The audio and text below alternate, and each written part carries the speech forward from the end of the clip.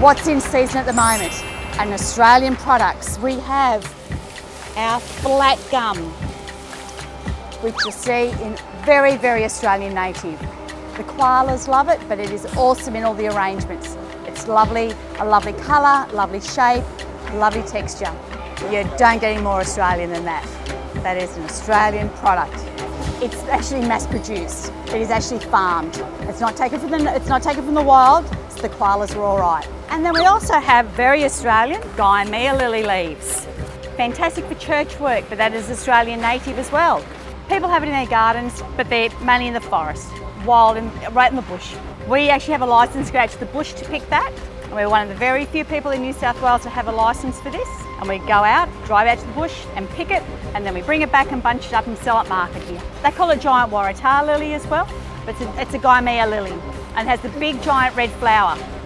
Flower can be up to that high. It's a single stem normally with a big red head. Just gives you a big baseline. And you've also got your speargrass.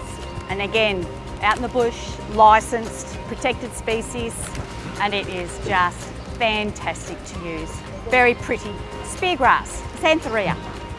And we have ivyberry at the moment, which is in season, and that's very pretty.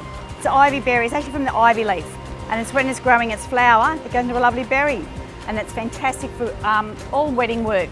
Anything little structural little posies or anything like that, it's lovely. It will last you for a couple of weeks easily.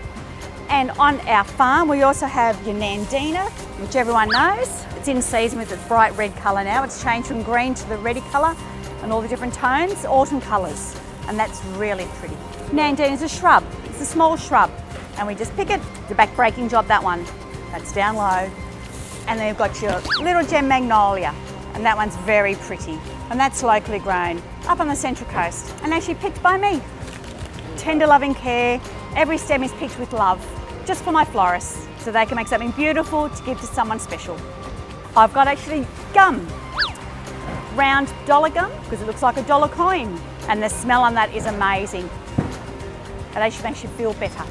And you can dry that, glycerine it, it is fantastic. And that's Australian as well. We're very unique what we do. We don't do flowers, we specialise in foliages. Oh, I actually have got a flower. That's the one thing I do grow as a flower, the bird of paradise. I've been growing those for a lot of years. This is something my grandfather started a long, long time ago, so I still grow them in his memory. I've got one called the saloon.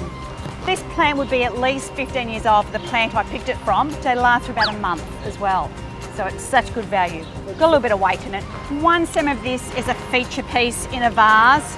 It's fantastic for home.